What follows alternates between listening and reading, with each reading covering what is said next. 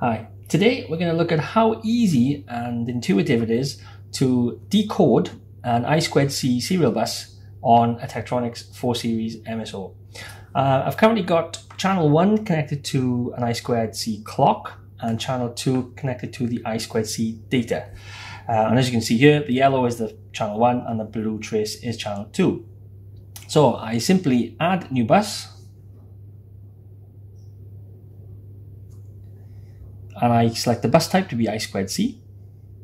It's automatically come up to say that channel 1 is my clock, which is correct, and channel 2 is my data input, which is also correct.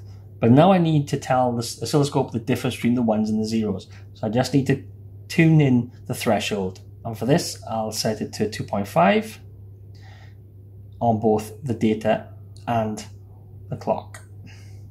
So it's already starting to decode, so I can close that menu there.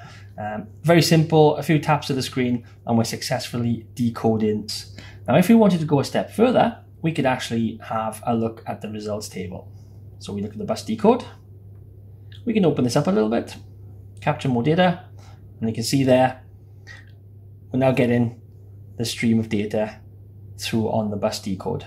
And if we were to just do a single acquisition, if we were to tap on any one of these, it then bounces to the corresponding data packet and we can zoom in to take a look at that in more detail. So I tapped on this one, the 2E303234, 2E303234. A really cool and useful debugging tool.